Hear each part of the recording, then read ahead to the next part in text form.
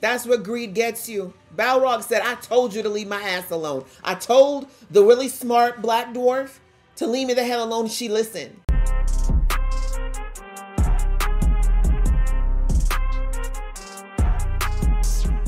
Hey guys, it's your girl Aisha, aka Geek X Chic, and we are here with the season finale of Lord of the Rings, Rings of Power.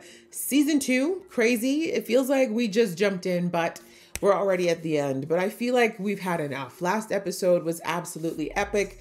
We had the biggest, I think, budget episode of the show thus far as the scale, the battle. It very much reminded me of the stuff that we saw in the movie. So I definitely think that it was a piece of cinematic excellence, and I do hope they get their awards for it. And essentially, the summary is that it didn't work out well for the elves. The orcs did manage to push through because they simply overwhelmed them with numbers, and also because the elves were hoping to get back up from the dwarves, but unfortunately, because of some domestic trouble, that did not happen. So at the moment, Galadriel is in the wind with the rings. Sauron is still, I believe, in Eregion because he's with he's with Celebrimbor. I'm thinking he's going to scrape his mind for at least who has the rings before he probably dispenses of them. And then, yes, we have the elves on the battlefield who are disheartened and broken, and possibly we've lost Arondir, but I'm hoping that's not true. But that's where we're at. Not the greatest of tidings, but let's see how we wrap this season up. So let's jump in. Just before I do, though, a reminder that if you'd like to be notified of when I do reactions, obviously we are done with season 2, but we will definitely be back for season 3 and beyond. Not to mention that I will react to a lot of other great stuff, so please do join the fam, hit that subscribe button and the notification bell, and be in the know. All right, that out of the way, guys, let's get into the final episode, which is called Shadow and Flame right now. The ring! It has him! Mind and soul! She's telling him this because she knows how soft he is for his dad. Do not follow me down that mine. Oh, I agree. That's so romantic. But literally, don't leave her alone with 2 kids. You best come back. You better Spartan kick your dad into the depths of Balrog if you need to, man. Because that's a grown-ass man. Dwarf. Whatever. Shh, Balrog, there's nothing to see here, okay? Please, just stay sleeping, please. You're not due for like another 2,000 years, bro.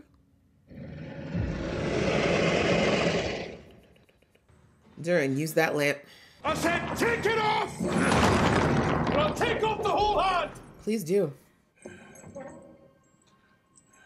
He does not. I'm sorry, you're already shaking that axe. I know you're not serious. But are you strong enough to use it against your father? That is the question, and we know the answer is no. Do you remember when I was a wee lad? I am trying to appeal to his heart now. Oh, God. Take it off. I beg you. He can't hear you right now over the sound of the ring. Come and see, my son! Can Balrog come flying up and literally snap this man's head off? True wealth of our mountain! Just knock the rocks into the place and leave him in there. He and the ring could be together forever. That's a lot of nothing. But that's Balrog's horde, man. I don't think he's willing to negotiate. Good. Tell me how your ring's gonna deal with that. Shh. Yeah. Does your ring have an answer for that? Tell me quickly. What's the ring have to say for that? Run, father! No. Stand. Yes! Don't be sad. It's supposed to happen, Durin. That's what greed gets you. Balrog said, I told you to leave my ass alone. I told the really smart black dwarf to leave me the hell alone. She listened. That saved your life. Come on, Dad. Show me how the ring's gonna fix this. Durin! No. Durin! No. No. Yep. He's gonna toss the ring up and he's gonna sacrifice himself. Forgive me, my son. Maybe. King Durin. Yep. He's gonna sacrifice himself now. That is his mess, so I'm sorry. I feel nothing. Bye. Your axe is so cute. Durin, thank you, Decent. Sorry, but your dad's a grown man and he's gotta fix the mess that he created. At least, you know, it looks pretty legendary. That's the way to go out if you're gonna go.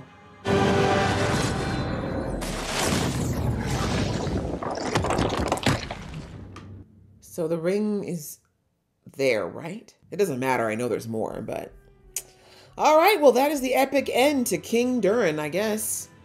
Very sad that that's what it took for him to recognize he'd done too much. But it wasn't... I know it's not all his fault. I know it's Sauron's as well, but... Sauron's rings can't feed on something that isn't already there. Is this a wizard? I was wondering if we get to see them again before the end of the season. Have you found your staff yet, friend? Or did he go to rescue Nori? I think he went to rescue Nori. Yep, my man said out of control magic. Psh, deal with that later. I confess my patience wavered, but my faith in you, old friend, did not. Damn, they do know each other. Because you knew none of us could ever hope to defeat Sauron alone. And why do you want to defeat Sauron? Your name, even your staff. It is a tempting offer. Eleanor Brandyfoot and Poppy Proudfellow, you need not worry. I have seen to it. The small ones are safe. Why are there nobody? Where's there no one in the Hobbit town? Y'all aren't worried about how quiet it is? Foolish to place trust in such low company. But that's on y'all. My people were once kings, wizard. Right. Maybe you shouldn't smart talk a man with magic. Okay, bye. Is he the fellow you were looking for out here all along? No. I trust Tom Bombadil. Ignorance and fear of our kind. I hope Really? my It's actions probably because today will lead you to know better of me. Can you look at the man with the mask, please? The Yeah. sort of action you mean? You pity him whose blade was at your throat. Yes, he didn't hurt her. Yes. Yeah. Walk with me, and in time, we will both be his successors. I don't want to do that. I mean, my eyebrows might end up looking like yours, and who wants that in this world? I would sooner walk this desert forevermore, nameless and forgotten. My man said my gut told me you nasty. You're destroying the Hobbit's home for what? You couldn't even pretend to be a good guy for 5 minutes? I will be waiting. Sorry, Stores. Y'all was really just minding your business. No, not the good! Oh, thank God. Okay! Yes! Wizard! Run! What are you staring you all for? Let's go! My man, you know he can't control this ish. Someone getting married? What's going on? Oh, this hoe. By Miriel was able to bewitch the sea. But, Seems she has an ally of... Okay. All so-called faithful are now declared traitors of Westerness. Heretics, right? Religious persecution. Sound familiar? I'm so sorry that you gave birth to such a hideous creature, Ellen, because, oh my God, your daughter sucks so bad. I need her to meet a grisly end. I'm talking to you, ho. No, I don't care if you feel remorse now. Your dad warned you multiple times. And this is all to Sauron's plan. Kingdom of Men shambles. Not that it takes much. Father. He's Father, like, how please. dare you call me that? They're coming for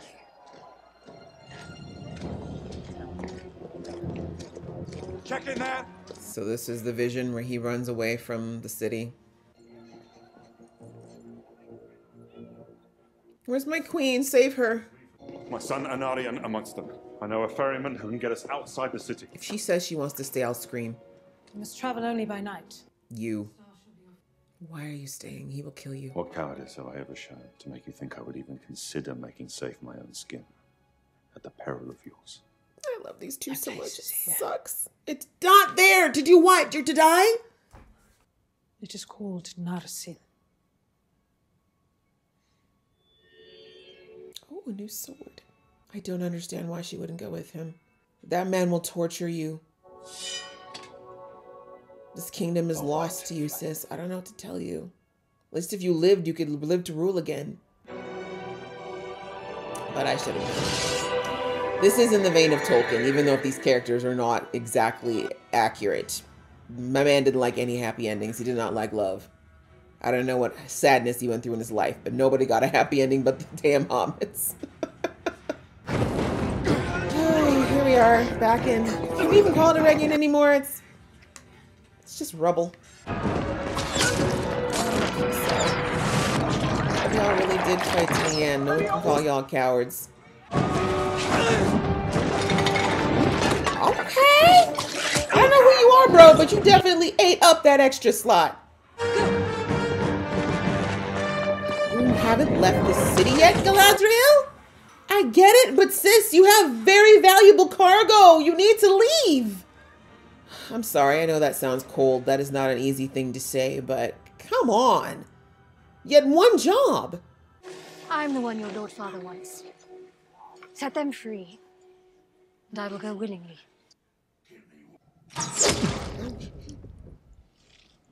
Well, can't hurt any more than knowing you let your whole city fall.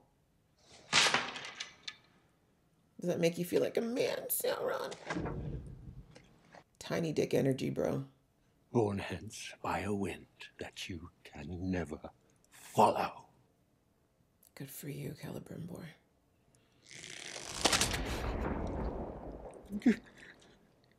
Bro, you should let go, though. I know it's not easy because you guys are a little extra strong, but let go. You really want to piss him off, die. Die immediately. No, hear me. Hear me! Oh, standing up. Shadow of Mordor. Ooh! Okay, Celebrimbor. The rings of power shall destroy you. They will, actually. I foresee one alone shall prove your utter ruin! And his name is Frodo! Oh, you shit your man, so. I am the creator. Are you? I think it was Celebrimbor, because you couldn't do it on your own. You are the Yep. prisoner. Sauron. Lord The rings. of the Rings. Yep. Let go. Good man, Celebrimbor. Also, good job manipulating him into finishing you off. Horrible as that sounds. You know he's right. Hey, bitch!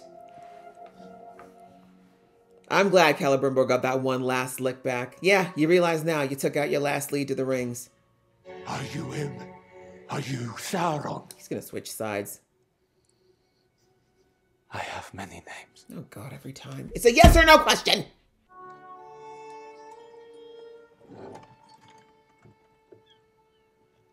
I haven't seen these guys in a minute. You're about to see your daddy again, I think. Your fortune. Pack a dagger in the back. See, it cuts the journey short. See, cuts. Oh. I'd wager the damage is done. Oh, are you still sad that your married girlfriend dumped you? Wait, she wasn't even your girlfriend yet. Where are you headed? Aw. We're hugging folk around here. Bye, moody teenager. You can, set it up there. Oh, we need to shut the door just to drop something off? Cheater! He asked the gods to keep our love strong as long as the home stood. She's like, I'm going to burn it to the ground. But when he said it, I felt ill. Because you're a cheater. Why are you telling me this? I think you know. Just a little something to let you know, sir. You don't want to get with a woman who's willing to leave her man like this. It tends to be a pattern. What happens the next time a man comes by that, you know, makes her feel some new tinglies, and then now you start to make her feel ill. But you're not a very bright boy. Come with me to Numenor.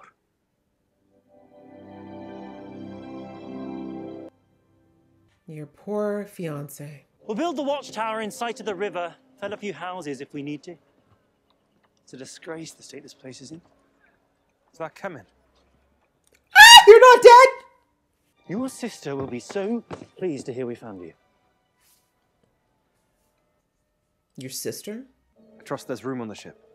Plenty. Then one more should be no trouble.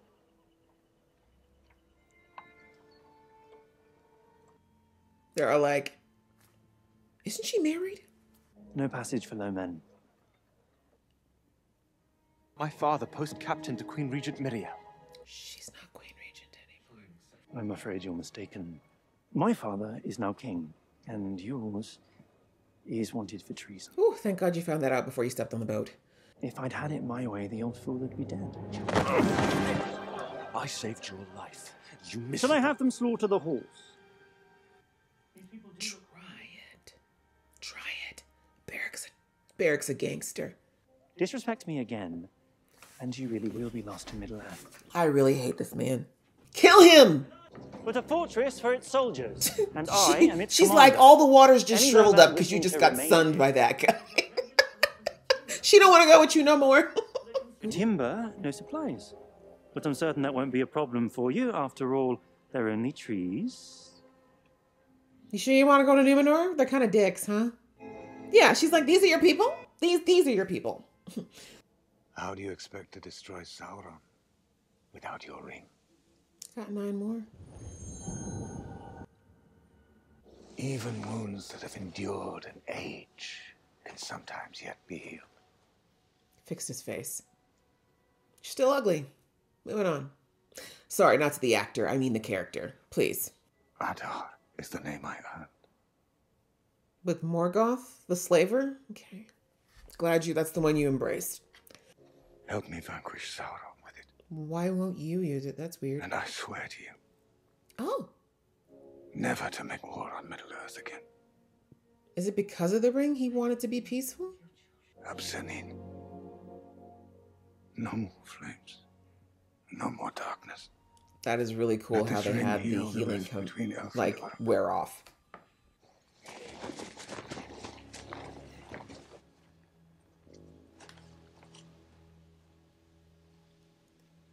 Is the betrayal starting for Adar? Now that he's finally come to his senses? But he resisted. So Sauron did this. I don't believe him. The others are pursuing him now. I don't believe him. It's a trap. It's too late. It is never too late. No, for you.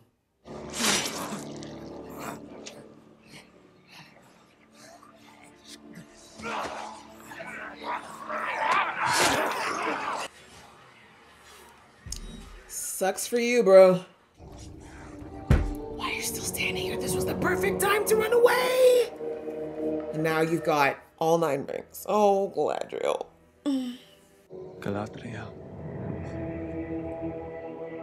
Go ahead and make out with him, Galadriel. You know that's your first love right there. Oh God, the spittle. Why every time? Galadriel tried to warn your ass. That's why I don't feel bad for you, bro. She told you. Says just get on your knees already, because you're still here. I don't, this is beyond useless. It was your design from the beginning. Please. You think too much of me. You do, actually. She's kind of obsessed with you. Do you wish to heal me? I wish to heal all Middle-earth. Please, I don't want to hear another speech of his. Please. Who damaged Elrond's beautiful face? Celebrimbor's works, the wisdom of all who ever dwelt in this place. You're speaking completely foreign language to these things right now. Take our lives, but leave it be, I think. Oh, Elrond, you're so naive. You think that these baselings have any type of understanding of what that means to you? Or cares? Elrond is a badass, y'all. Burn. He's still alive. Oh, thank God. Oh, please. Please, let him live, please. I beg. Please. I know Elrond makes it, but please. Damn, Galadriel. I can't even feel bad for you, Carol, because you should have done ran. We are not alike. We never were. It was just another of your illusions. Not all of it. He's not wrong. Oh, the Sparta kick! Not high enough, unfortunately. Oh, that was fast. He's like, now do I look like the man you want to sleep with? Oh, and he stopped you in your tracks. God, these elves are simple. They have the audacity to think that they're greater creatures than other Middle-earth people. You know who would never have fallen for this? Durin. Oh. Can you fight yourself? You should. Oh, damn, okay. But yeah, now she's fighting angry. So, bye, Galadriel. The door is shut.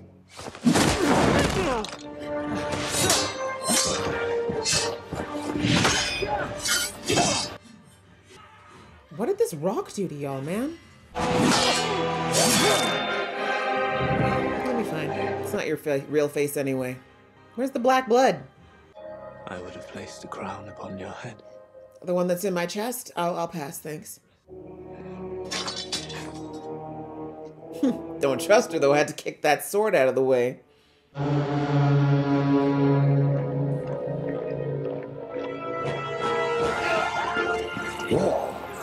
The dwarves did come!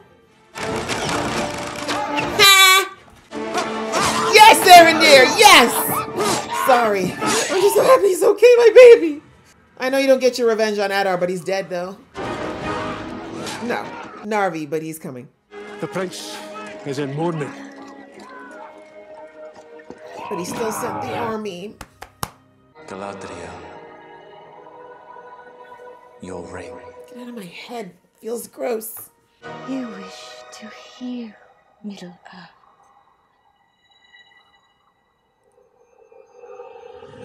Heal yourself. Bitch!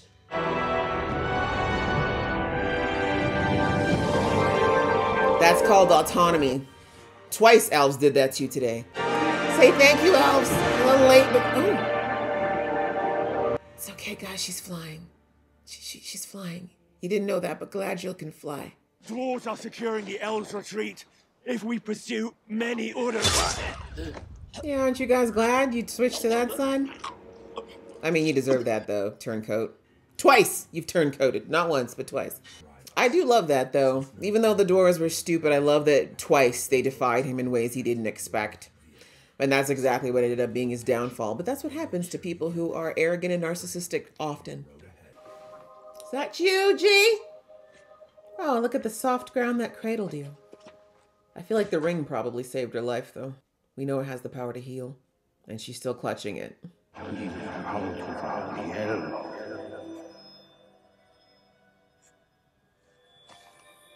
Yeah, she needs it. It's probably the only thing that's gonna save her. We're losing her. Put the ring on her, Elrond. Come on. Save her. We can. Ugh, I know he doesn't want to put it on, but I thought putting it on her would be enough. Title-haired indeed. Curls are curling. That activator, that post-battle activator is really doing wonders. Oh, wonders, I meant to say. Sorry. Oh, I know. And she just talked the last episode about how important this place was to her. And I get it, but it's just things. Things can be replaced. Lives, not so much. Some things lost are lost forever. Disa looking stunning even in grief. Oh, that's really cool what they did with the throne. Bye, Eregion. I'm sorry, bro. At least some of the elves were able to survive. Put them back together. Wow, you're loving. I wouldn't have taken her back. Traitorous hoe. Much bigger than any of us. Why is he going back? But I guess he thinks his dad and sister are there, so. Oh my gosh, you chained up a blind woman. You're such a man. FYI, I know that a lot of blind people out there are badasses. I'm just saying, in this particular case, we know she's not. She's still learning. Mr. Burrows said. And there was their premonition. What's broke is broke. and won't fix. I don't want him to miss Isildur again. And all anybody can do is try and build something new. Interesting lines to leave on Sauron, of all people. Thank you kindly, Grand Elf. We'll just go with it. Goodbye, Grand Elf. So I guess they're going to head back to... Grand Elf. Grand Elf, Gandalf. It's high time I walked my path, and you walked yours. We're very different creatures, Nori. Indeed. So she's heading back home now? Fair enough. Grand Elf has things he needs to do. Things he's been avoiding. The Bombadil told you, you need to get yourself together first, bro. You're kind of a danger to them until you do. Maybe you'll find your staff in here.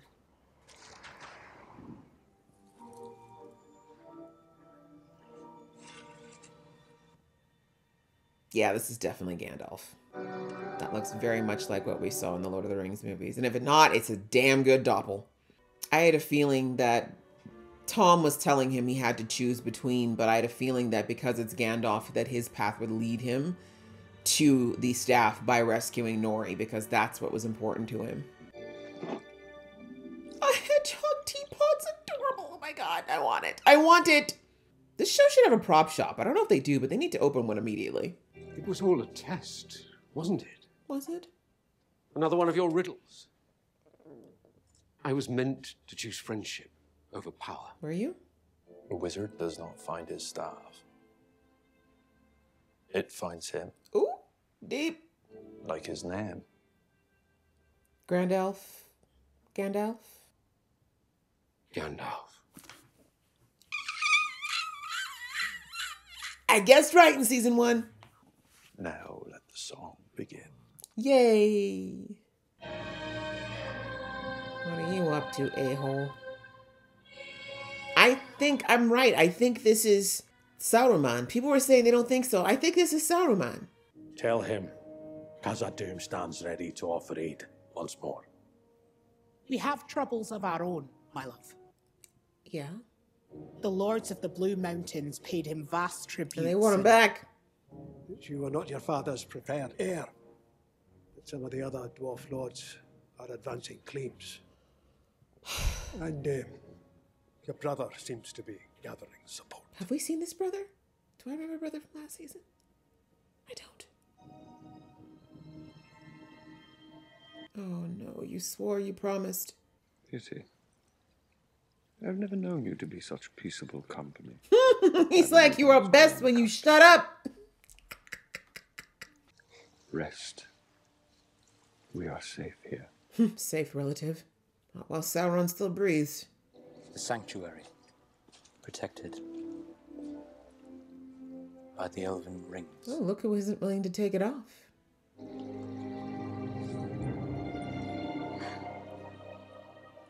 Yeah, the way they're addicts for these rings, man, it's terrifying. I'm so glad you're okay, Boo. Commander. Arondir. We must decide whether to attack and bring the fight to him, or to fall back to prepare our defenses. Hard question. What course would you advise, Commander Galadriel? Asking a woman's advice. We love it. Oh, the king actually is letting you speak. And remind our people that it is not strength that overcomes darkness, but light. but light. And the sun yet shines. Stop simping, Elrond.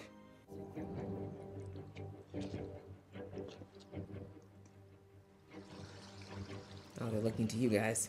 Wow, how come you're all up on this elevated mountaintop? Feels elitist. There's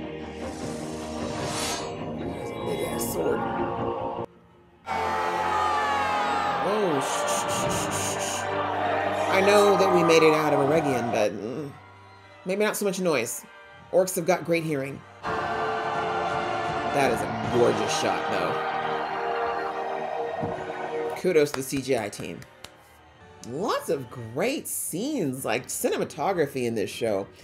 You don't have to like the show, baby, but you can't hate on the cinematography. I'm sorry. I don't believe you. I just don't. Ooh, okay, guys. Well, that was it for season 2 of Rings of Power, I should say. And I think that was a great conclusion. I really think this season overall was fantastic. And yeah, that's all I'm going to say. I know a lot of people got some opinions, but I really love to see is that quite a few articles have come out in the last couple of weeks, particularly since last episode, that are like, oh yeah, maybe people were a little too quick to judge the show. Yeah, you think? Like, I think I mentioned this earlier in the season. Last season, I got a lot of people in my comments with some negativity talking about they don't like this show, or it's terrible, blah, blah, blah. To which I have to say 2 things. 1, you're still out here watching it and getting under all these comments and just boosting traffic to it. So thank you, because, you know, even haters have their job. And secondly, you don't have to watch, right? If you don't like it, if it's not to your liking, guess what? The books still exist and you can read them as many times as you want and enjoy that experience. But this is different.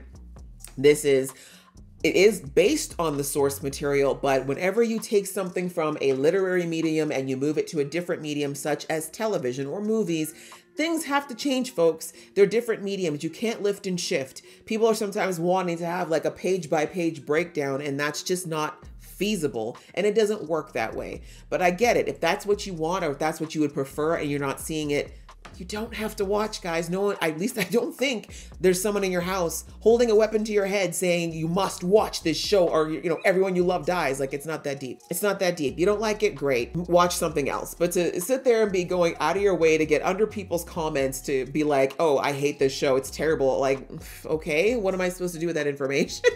I don't know. I'm sure there's like hate groups you can like join together if that's what you want to do. But like, I've reacted to both seasons of this show because I enjoy it. I enjoy fantasy shows. I enjoy fantasy storytelling. And there's not enough shows on TV with these grandiose worlds and ideas. And those are the types of things I've always been a big fan of. So I like it. And honestly, as I said before, this season to me has done so well. I like the first season too, though. Like, I honestly didn't think it was as terrible as everyone said. I think that this show has always taken it when it comes to acting, when it comes to set design, when it comes to cinematography, when it comes to the scripts. Like, they have not missed on those counts. If there's anything that may have been, you know, critiquable, would potentially be some of the timeline shifts and changes. Like, it has been a long time since I've read some of the books, so I'm not going to lie. There's a lot of details that have left my brain. And I know that people have said that they've definitely shifted some things as far as their order and sequence in the books versus the show. But my thing is, if you're going to make changes, does it make sense for the story, right? Like, that would be the justification that I look at when I look at a show that's based on source material.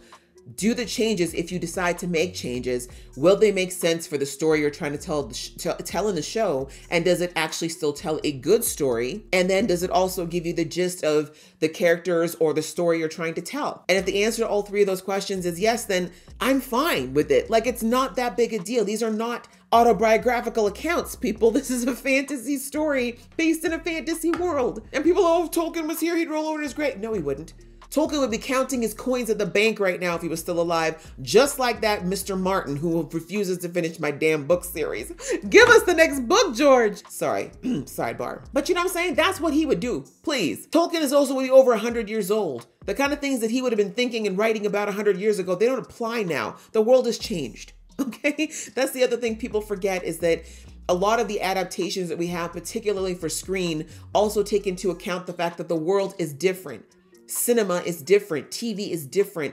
Media is different, right? You can't take a book that was written almost 100 years ago, or by a person who would be over 100 years old today, who would have grown up in a completely different world than what we live in today, and think that the exact same things are going to apply now. They just don't. They just don't.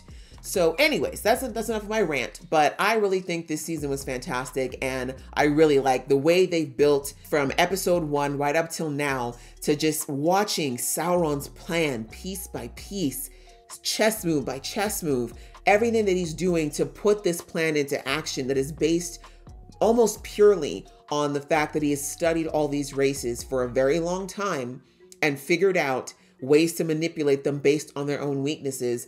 Like I said, if he wasn't a villain, I'd have to stand. You know what I'm saying? As a character, I do stand, but you know what I'm saying? Like I can't be standing nobody who wants to enslave everybody, but you have to give respect to the dedication, the intricacy, the amount of forethought that was put into this. And the fact that they did such a good job of laying that out for us over the last 8 episodes, I think is fantastic. And I really enjoy it all the more because while I love the Lord of the Rings movies, they really don't give us a lot on Sauron. Like he's just like this overarching looming villain, right? He's the eye that we see flash on and off for the first 2 movies. And then eventually he's just a big eye in a tower. Like he's not terrifying in the least is my point, right? In the movies, I'm like, big red eye. Ooh, ooh, ooh. You know, like it's not scary, right? You're more scared of the orcs, if anything else. Shelob, the giant spider, is probably the scariest villain we had in all 3 books or all 3 movies. But this show, I think, is doing the right thing in showing why Sauron was so terrifying. What makes him such a bad villain? What makes him something that really shook Middle-earth to its core? They're doing that. They're showing us that. And they're also giving Sauron his own personification, his own reasonings, his own mission, his own objectives, because I'm sure we've all heard the expression that every villain is the hero of his own story. And hearing how delusional Sauron is, in his mind, he's doing the right thing, right? He's like, I'm doing the right thing. You see, Morgoth, he just wanted to destroy everything. He wanted to just take everybody out and have a world of orcs. No, I'm better than that, right? This is Sauron's thinking, I'm better than that. I just want everyone to listen to me because I know it's best. You know, I'm better than these Middle-earthers. I understand. So let me just figure out a way to make them all listen to me. Okay, I know talking's not going to work. So I'm going to do this other grand plan of creating these rings that are all, of course, under my control. And then I will have everyone do what I want. But it's going to be for their benefit. Don't worry. It's not what you think. I know it sounds bad, you know, enslaving your minds. But really, it's so that they listen to me, right? I mean, it still sounds insane, but you know, this season we discovered that Sauron was tortured for many, many, many years, possibly millennia, by Morgoth. That's not going to leave a mind intact, right?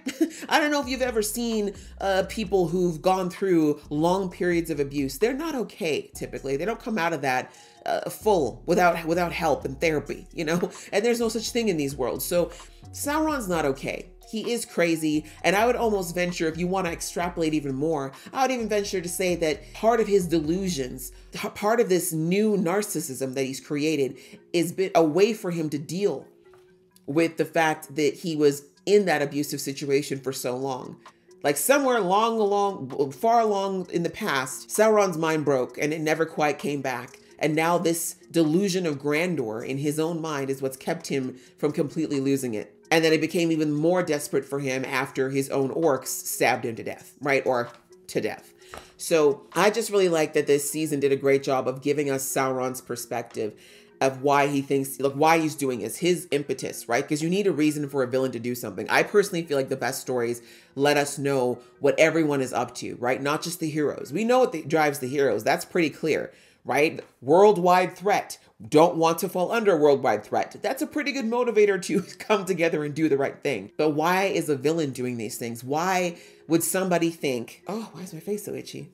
Sorry. Why would somebody think that the idea of enslaving billions of people is a good idea? That raising a whole city of people to the ground is a good idea in the name of good? Like, what would be the impetus behind that? Saying that you're doing it for good purposes. And we got that this season. We see where Sauron is coming from.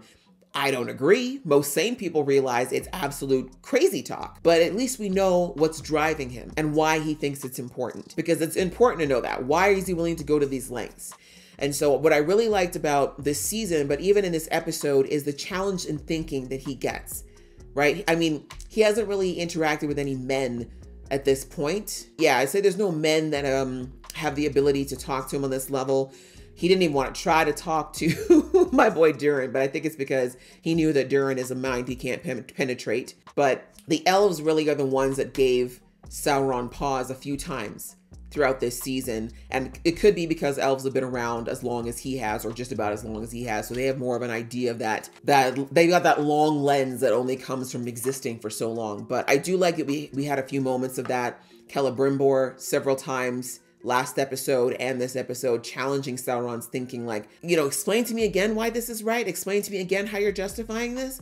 Explain to me again how what you're doing isn't completely hypocritical. And we see that, you know, for a while, Sauron would try to talk in circles, and we saw him use the same manipulation tactics because he only has like a few he only has a few things in his arsenal, right? Only a few tricks in his bag. Now that we've gone through a whole season of it, it's very clear that he doesn't have a very deep bag of tricks. He basically has three things. He either goes for whatever it is that you're greedy about, pokes at your ego, or tries to go for your emotions, right? Get you upset, get you riled up. Those are his three tricks. Now he's got a lot of variety in those tricks, but those are basically the three that he goes to. And when he can't get those things to work, he just gets angry and violent, which means you're winning, right?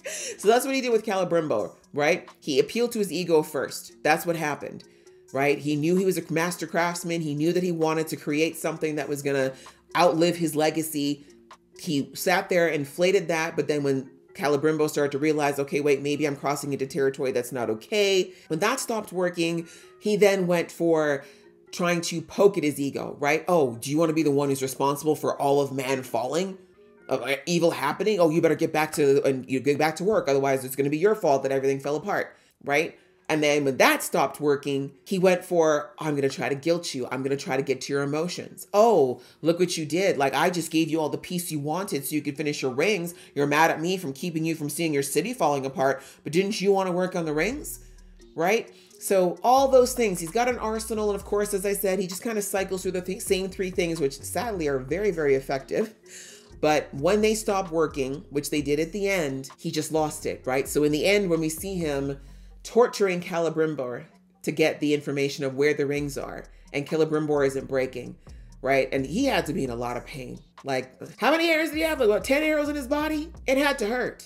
It had to hurt a lot. But Celebrimbor at that point, I feel like that's where Sauron, again, does not understand. That's where, you know, something's broken up here. And maybe it's because he's never actually loved anything to that extent. But he would, if Sauron actually understood the spirit, he would know that the pain might have worked before you razed Eregion to the ground, before you destroyed his city, before you killed thousands of his people, before he basically lost everything that he took pride in. You might have been able to torture it out of him, but you literally took everything that meant anything to this man.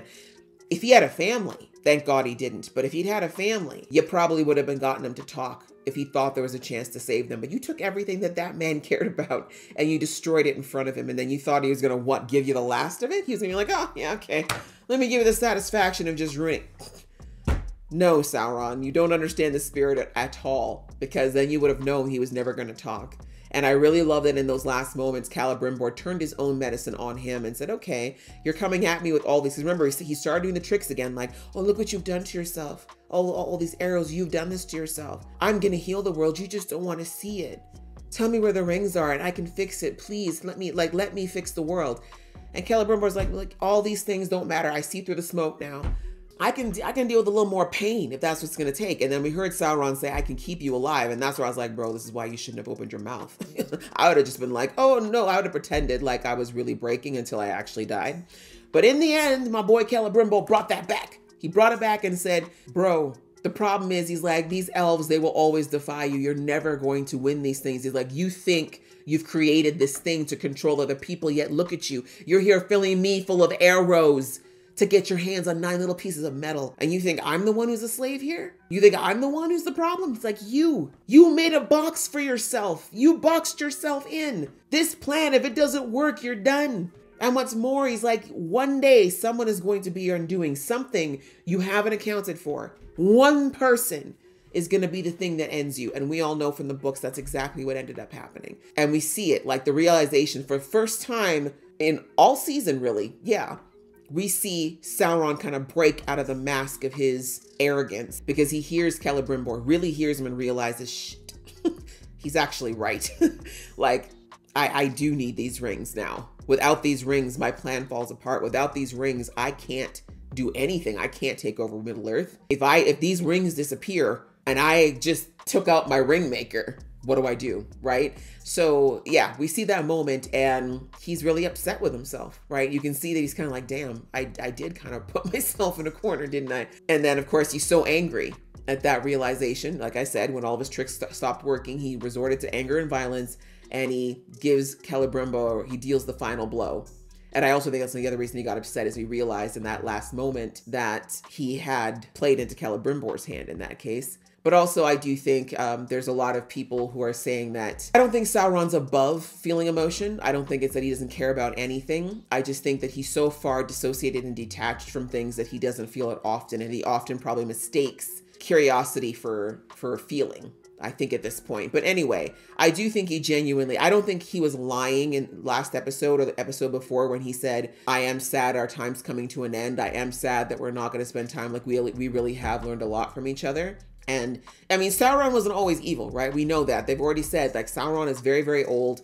There was a time he existed before. I don't think he was always this power hungry and driven. So I do think there's semblances of who he was at one point, right, that come through. And I do think he felt a level of camaraderie with Celebrimbor. And I do think that if Celebrimbor had been willing to buy into his twisted cause, he definitely would have considered Celebrimbor someone dear. But I do think he had a certain respect for Celebrimbor, and he didn't really want it to end like that. So anyway, good on Celebrimbor. I give him props for not going out like a punk. And as I said, I don't really feel that bad for him, because in the end, it kind of was his responsibility. But I don't put all blame on him. Obviously, the real blame falls on Sauron. He was a great deceiver. He really did use Celebrimbor for the worst. You know, he really took that beautiful ambition he had as a craftsman and just twisted it into something that was gross. And yeah, a lot of us probably would have fallen into the same trap, you know, to be fair. So anyway, R.I.P. Celebrimbor, you did the best you could. And then we see that the whole city went up in flames as well as all of the history of his work and all the work that he did.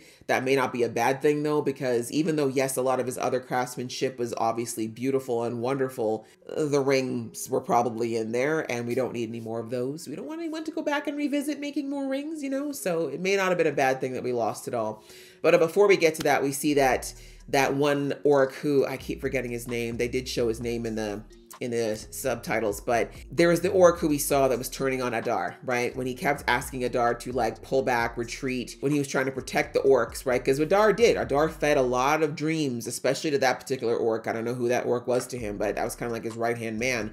Adar sold the whole dream of like, I'm protecting you guys. We took out Sauron because I don't want you to sacrifice your lives unnecessarily. I want us to just find a place in this world and be safe. And that whole battle of Eregion went against everything Adar said. It was the fact that he became so singularly minded about getting this city and potentially taking Sauron out again after all was said and done, and not going there himself, by the way, sending the orcs in to do it. That's where that one elf said, okay, no, this is feeling a lot like Sauron all over again. Like, you told us you cared about us, and then you're acting opposite.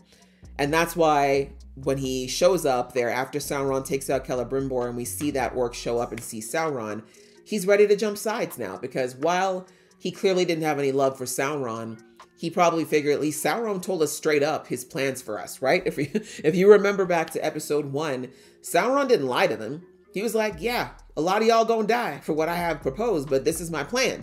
And once some of y'all die, once a lot of y'all die actually, my plan will be in place, and then everything will be peaceful, then we'll be okay. Right? And they didn't like the sound of that. But like I said, at least Sauron was honest. Whereas Adar was saying, no more meat shields. I want you guys to live a life of peace and quiet. And then it looked like he was a big fat liar in the end. Do I think Adar actually lied to them? No. I do think he genuinely did want to give them a peaceful life. I think that's where his heart was, but Sauron manipulated him, right? He appealed to the ego of Adar and also what he wanted most. Adar wanted most to get rid of Sauron. He had beef with Sauron that ran deep. More than anything, he wanted to get this man out. We'll never know, maybe, why those two were beefing so hard, but that unfortunately overshadowed the love that he had for the orcs, and that's why he ended up following right into Sauron's plan by doing that siege, even though he was warned, not only by his fellow orcs, but Galadriel was like, bro, think about it. You're playing into his hands. If you want to screw Sauron over right now, you want to get him to a place where he's genuinely vulnerable, don't attack Eregion. But nope, fortunately Adar was also a victim of his pride, and so it ended up literally being the end of him. But I do like, that's why we had that one orc ready to jump over to Sauron's side, right? So Sauron now has the orcs back, at least the ones that survived. I think a lot of the ones that were loyal to Adar probably are gone.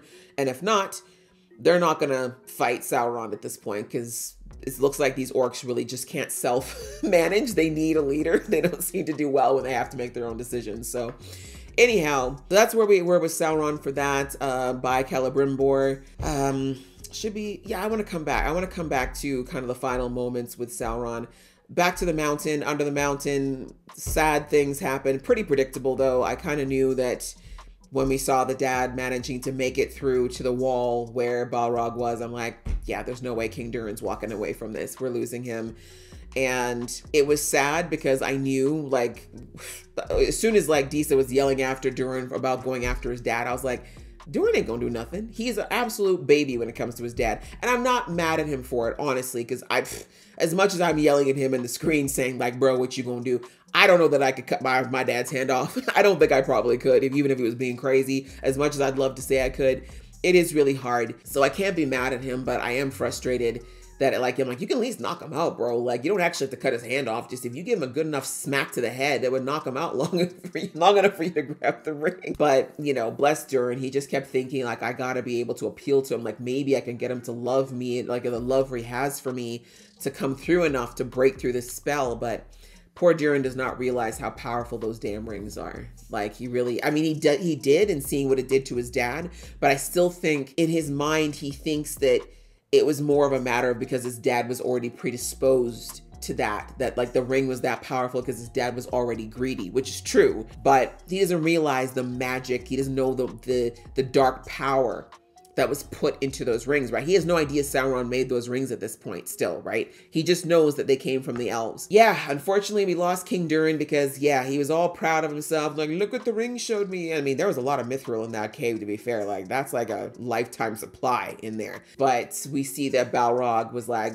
I warned you once and I warned you twice. And I said, don't come for me if I didn't send for you. So somebody gonna pay the price today. So that was King Durin. And as soon as he saw what, you know, that Disa was right, at least he had enough wherewithal and love for his son at the end to not just be like, you know, you guys deal with it, peace out, which is what I would have done.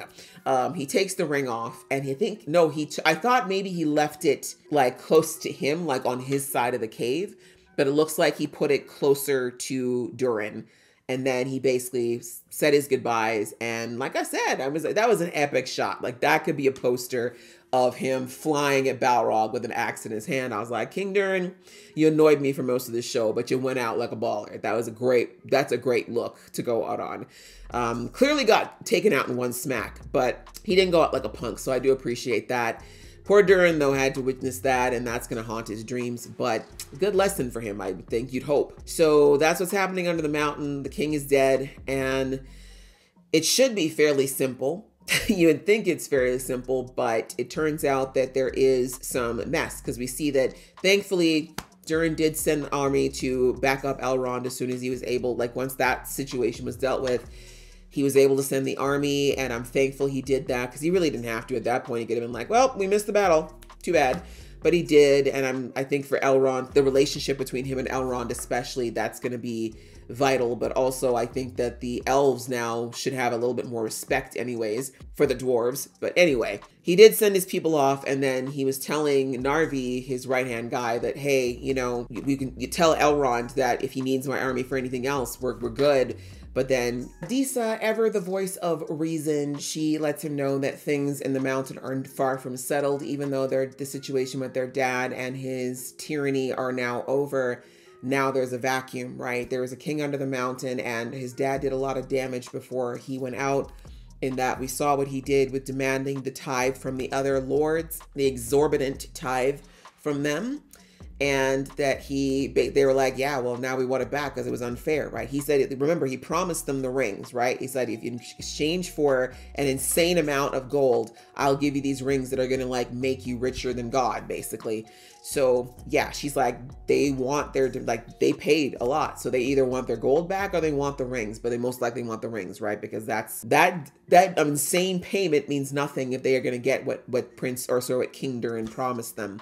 And then the second problem is that Durin has a brother who I don't think we met him. I honestly don't think we've met Durin's brother yet. If we have, I've just completely blocked him out, and my apologies, but I really don't remember him at all. So there is a brother, and he's saying that some of the dwarf lords are basically saying that they think that King Durin would have wanted his brother to sit the throne, not him. And we got to remember that last season, King Durin did strip Durin Jr. of his prince title and everything. So people don't forget is the point, right? Clearly the dwarves didn't forget that daddy and son were fighting for a good chunk of last season and even this season. So just because he got the necklace back and the title back in the last little while here, doesn't mean that people think that makes, it doesn't erase everything, I guess is my point, in the minds of the people. So Disa was just basically saying, we might have a little civil problem here just still, right? If you and your brother end up fighting for the throne, it could be a problem, and you don't want to send out our military when there could potentially be a civil issue or worse between the different dwarf kingdoms, right? So yeah, unfortunately, as much as I think Durin would love to make sure that he's back up for the elves, she's just I don't think she's saying don't help Elrond, but you know, we got our own problems. We got problems in the nest, you know? And again, this is all part of Sauron's plan. He doesn't want anybody to be united right now. The easiest way to take over things is when people are divided. Divided, we're conquered, united, we stand, something along those lines. I think I'm getting that slightly wrong, but you get the point, right? It's easy to conquer things that are not unified. And that's exactly what Sauron wants. And so he's got the dwarves now scrambling. They're not on the same page by any stretch. And then we see that Durin looked at the rings because he realized his dad had promised them, and he already knows that the rings are evil. But I think what's going to sadly probably push Durin to putting that damn blue devil of a ring on, if not next season, the one after, is it's probably going to get ugly under the mountain, and he's going to feel like the only way to get the dwarves in hand, in line, is going to be by wearing the ring and them all having the rings under his control. Like, I just can't see it going any other way, despite what he promised Disa. So that's the dwarves, and then we had the wizard. That was a great, finally, Gandalf, the name. I pretty much predicted it was him last season. There was definitely some debate because people said the timelines don't add up from when Gandalf was sent to Middle-earth versus when he's appearing here.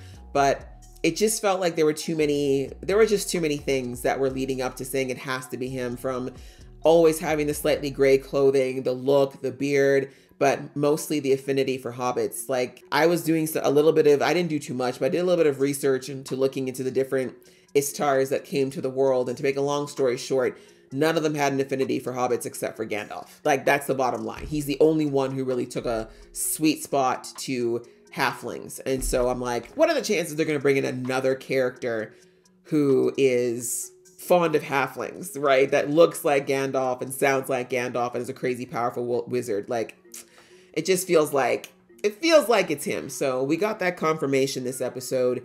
And as I also brought out in the episode, when he went and chose to pick, because we saw last episode, Tom Bombadil told him he had to choose between finding his staff and controlling his power or saving his friends. And we see that, and I kind of knew he was going to save Nori. Even though both you understood why saving Nori was the noble thing, but considering that he almost sent Nori halfway across Middle-earth with the last magical burst he had, controlling his magic is equally as important. But in the end, Gandalf always follows his heart, and he went to protect Nori or see if he could save Nori. And it's a good thing he did, because I do think that Dark Wizard would have just wasted the town if Gandalf didn't show up. But this wizard said that he knew him, called him old friend. That could be a lie. I think he just knew that he was an Istar, but I don't know if he knew which Istar it was. But I guess he would, though, because he had his memory back. So I still think it's Saruman, guys. I know people are saying, no, Saruman was a good white wizard, but was he always? Because I was doing my research on Saruman, and he wasn't always nice, guys. He actually was a power-hungry asshole. So, okay, that's a little bit extreme. My point is, he always wanted power. He didn't become the white until much later. So I do think this is Saruman. I think this is an early version of Saruman. And I think that he very much was on that power trip again. But then, you know, spoiler alert, if you haven't read the books and don't want to know, Sauron gets defeated again, physically. And that's when Saruman is probably going to be like, oh crap, okay, well, now that he's gone and Middle-earth came together to take him down, if I try to rise up, it's not going to go well. So let me just back off and just do my thing. And that's when I think he becomes Saruman the White. And then he stays that way until, of course, Sauron rises again, and then he works with him. So That's the thing with Bombadil, right? We heard that in the episode, Gandalf said that he says that Bombadil talks in riddles. Bombadil did say that the Dark Wizard and Sauron want to work together, but he didn't say when.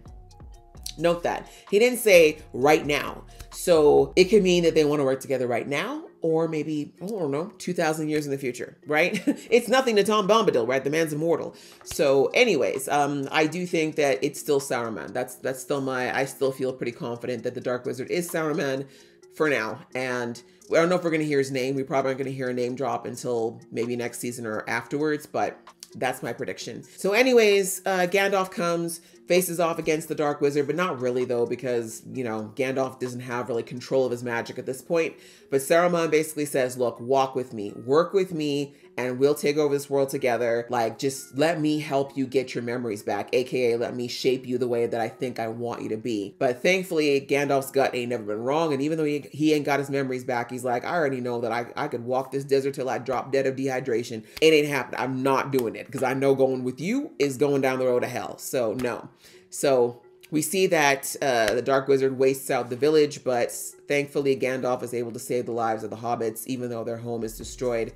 And it's where he's supposed to be because he protected all those lives. And we see that despite the beautiful message that the Gund had about home and how important it is, we see Nori's message coming to light now about basically how home is where your heart is. It's where your family is. So they're about to migrate. My guess is maybe that Nori and Poppy are going to take them back to their group because they're already nomad masters and they can help these people out. And obviously we know Poppy wasn't going to leave her new man, nobody. So yeah, we see that Nori basically said, look, you know, I think it's time I go home. Like we have different paths to walk now. I think, you know, you kind of have your person. You found the person who's supposed to teach you what you need to do. You got to Rhûn. So that's kind of like that was the quest for me, was to accompany you to Rhûn. And now you're here. You've got Bombadil. You're on your way. I gotta go. And you know, you gotta do your thing without having to worry about me. So touching, sweet, sad. I do hope it's not the last we see of Nori, but I kind of get it. She doesn't really have path outside of this at this point.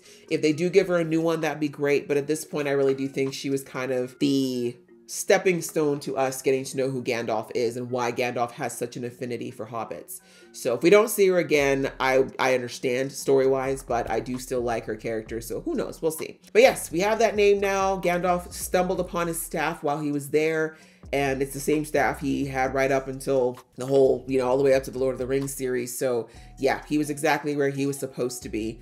And yeah, so when he went back to Bombadil, he's like, it was a test. Like what you told me when you left me up there in front of all those dead trees was a test for me to figure out my path. And Gandalf's path has always been prioritizing the lives of Middle-earth people above all else. And so that's what he did. And he found the staff, or as Bombadil said, the staff found him. So yeah, really nice wrap up to that. So him and Bombadil are together, and I guess they're going to start off their training now that Gandalf has got his staff back.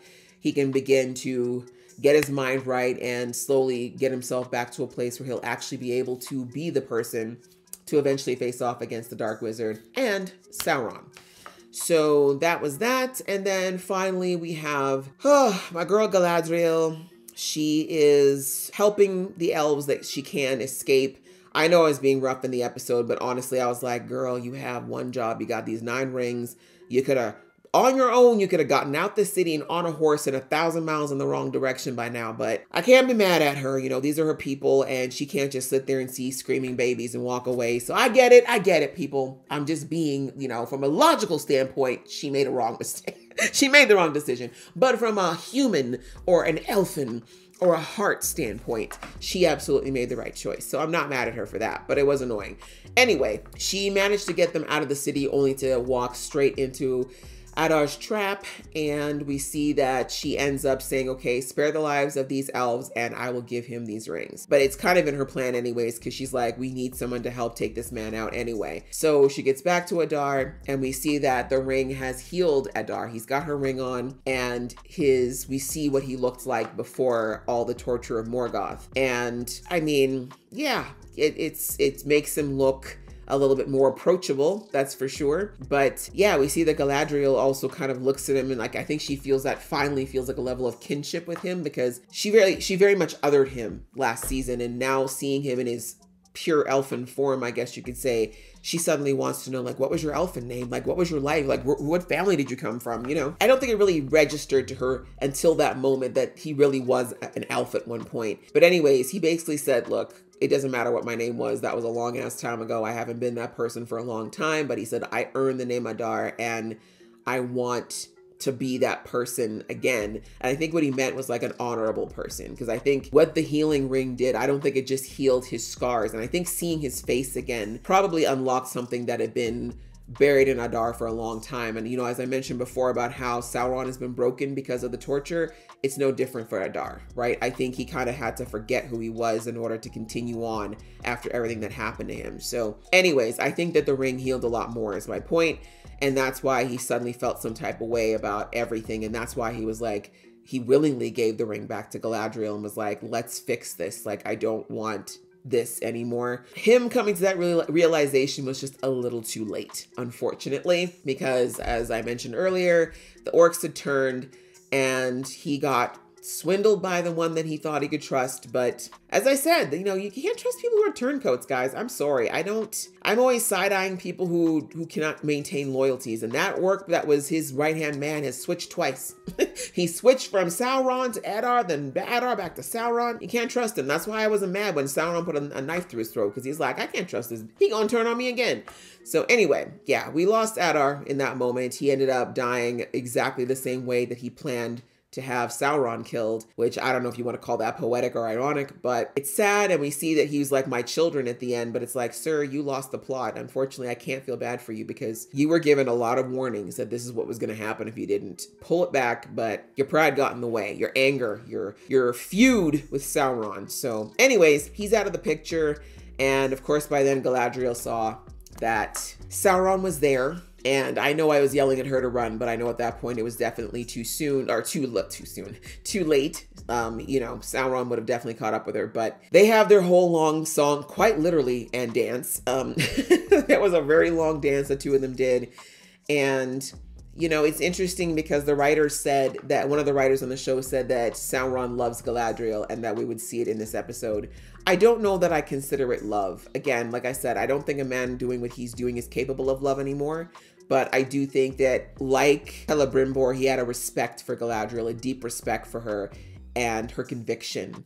And yes, as much as Galadriel loved to say they were different, they did resonate on the desire to be powerful. Not for, like, Galadriel was not the person to, she didn't want to be powerful at all costs. That's where her and Sauron differed. But she did want to be powerful, and that's what he bonded with her over last season. So anyway, they have their whole little song and dance, and they, you know, they say what they need to say. And unfortunately, because he goes to his bag of manipulation tricks and does things to appeal to her emotions, aka turning into Celebrimbor, turning into Halbrand, who she was, let's face it, falling in love with, turning into her, like just getting her angry and upset, you know, because he was losing the fight, quite frankly. Galadriel was starting to best him. So he went for the emotional attacks and it worked. And Galadriel ended up fighting angry and she lost, and he got his rings back.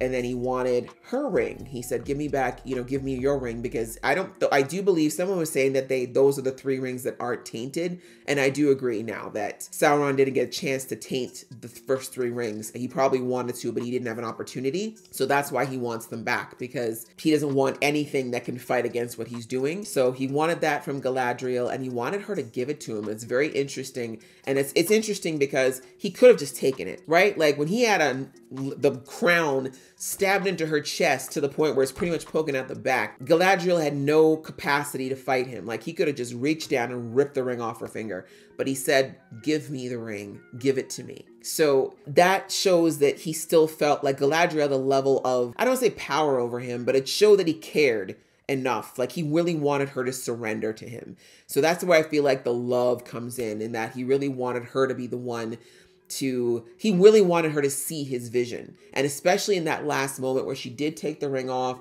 and she acted like she was going to give it to him. And she said, you want to heal the earth. You want to heal Middle Earth. And you see him literally tear up because he's like, oh God, finally someone gets it and someone that I respect. And then of course she basically gave him deuces and jumped over the ledge. But yeah, I'd say that was the one moment that was kind of poignant between the two of them. Because as I said, he could have taken that ring at any point, but he really wanted her to be the one to submit willingly and give it to him, just like he wanted Celebrimbor to submit and tell him. And it just never happened. So yeah, that's what happened there. Galadriel, you know, being the boss bee that she is, she took a fall from a crazy height, but I think the ring saved her because we know it has the ability to heal. I think it's what kept her from that's what kept her surviving the fall. And then we see that later on that as much as Elrond hates those rings, he ended up having to use it to save Galadriel's life. But I think if there's any reason to use an evil ring, that was it. But as I said, I think I can believe now that the elven rings at the very least are not evil. So yeah, that's where we were at. Galadriel is alive, barely. And the king made it. And Arondir, thank you. You heard me right in God's thank you. I take back almost all the slander I gave you last episode. Almost. But yeah, I'm so thankful that he survived. I love Arondir's character, and I just feel like there's more story for him to tell. So I'm so thankful that he survived. I'm like, the fact that he was still moving, I feel like if they were going to kill him off, they would have made it abundantly clear he was dead. But I didn't know for certain. So glad he survived and he's okay and he's there to live another day. And we see that all the elves at the moment are in some valley, just kind of recouping. And the rings are helping to, I think they use the rings to like make the water and the trees and everything else, so that it's something that they can live in for now. And we see that the king said that they've got the hard decision of what they need to do next. Do they fortify what they have now to prepare for Sauron's attacks, or do they try to attack him now while his orc numbers are diminished? And he's just not sure what to do. So they said, you know, they asked around the group, asked Galadriel, and Galadriel basically just said that, look, we just gotta keep shining, basically. She's like, this is darkness. Sauron is darkness. We have to fight back with light. It wasn't really an answer in the strictest sense, but I think what she's basically saying is we gotta do the best that we can. I think they need to do a bit of both. Like, they need to fortify the cities that are left, but they also, if they can mount a decent defense, they gotta try. But I think that they need to reinforce first, because a lot of the other nations are nowhere near ready to go up against an orc army at this point. Speaking of other places that are not ready, last was Numenor. We didn't spend a lot of time there, but effectively we see that the king, or the false king, once he realized that the sea trial didn't work and that there were people who felt like the queen is still the rightful ruler, he had to come up with a backup plan. We know that he touched the Palantir last episode and he saw Sauron. And so now he basically drafted up a thing basically saying that Queen was in league with Sauron, and that's how she survived and manipulated the sea monster, which I'm like, huh? Sauron is like halfway across the world. How the hell? But anyway, it doesn't much matter. He doesn't need much justification or sense to do what he's doing. So he basically said that everybody who follows the Church of the Elves and anyone who follows the Queen is effectively treason, or a person who's committing treason now. What do you call those? Traitor. There we go. A traitor. And he's rounding them all up and either imprisoning them or probably executing some of them. And we see that Elendil's useless daughter finally did something that was helpful and warned him before, because they knew he was going to get executed. Let's be real. So she warned him and gave him enough time to get out of the city. And we see that he tried to bring Miriel with him, but Miriel said, nah, my place is here. You need to go. And I knew she wasn't going to go, because in his vision, he went alone. I think he forgot about the vision, but yeah, in his vision, he was riding out of the city by himself. So I really wish she'd gone with him, because I really love them. Like, I think they were such a cute little ship, and we don't have any cute, like, love stories in this show, guys. Like, not one love story. Everybody's just like, except for Disa and Durin. Let me take that back. There is one cute couple, but we still don't love, and no one's got no love. But anyway, so Miriel sent him on his way and said, look, your future is out there. Go out there, make a name for yourself, and, you know, help. At some point, you know, we're going to need some strongholds back in Middle Earth anyway. So you do you, and I'll stay here because this is where I belong. So, and I mean, the one thing I'll give her is that I don't think her uncle wants to kill her. Like, he had the opportunity. I mean, he tried with the sea beast thing because he kind of thought whatever, but I don't think he would do it directly. That's the thing. I don't think he could look her in the eye and do it. He's not quite that crazy yet. And especially if she doesn't give him trouble, he won't do anything. So anyway, so that happened. And then the ships from Numenor ended up going to the colony, and they're supposed to bring supplies for the winter, but we see that that annoying king, is he a prince now, I guess? Anyways, that the king's kid showed up and basically said, yeah, we're not giving you supplies anymore. We're making this into an outpost. Basically saying we don't give a damn about y'all. We're going to provide for us first, and whatever scraps are left, we might give them to you. He sees that Isildur is still alive, which is not good news for him because he knows that Isildur is close to his dad. And when he finds out about his dad, he's not going to be happy. But he's basically like, yeah, I'll take you back. But just so you know, there's a new world of things.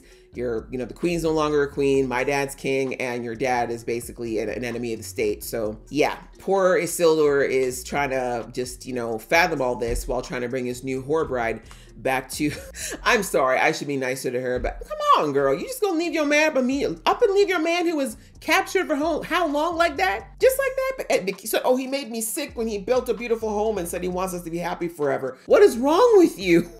I'm sorry, this is how you know some men are not bright, because imagine you want to marry a woman who just said that a man who survived torture and capture came back to you, stayed faithful to you, and is now trying to build you a house saying that he hopes your love lasts forever. Makes her sick? Huh? Isildur, bro, come on. You can do better, bro. That girl's for the streets. She's from the streets. Anyway, Isildur is headed back to Numenor because that is his home and his sister is there. So my guess is he thinks he's going to meet up with his dad, or at least try to protect his dad. But when he goes there and realizes his dad's gone, I don't know what's going to happen, but we'll have to see. So that's where Numenor is at. Numenor is basically in civil war as well. We've got the, you know, the followers of the king versus the followers of the queen. And so once again, as I said in the episode, according to Sauron's plan, the world of men is in chaos. So that's kind of everything. I think I've covered all the bases, all the different people that were talked about. We really did wrap up kind of all the different storylines we started this season, and I think they did that wonderfully, considering they did it in just a little over an hour. So yeah, again, great episode, great finale. I like this season a lot.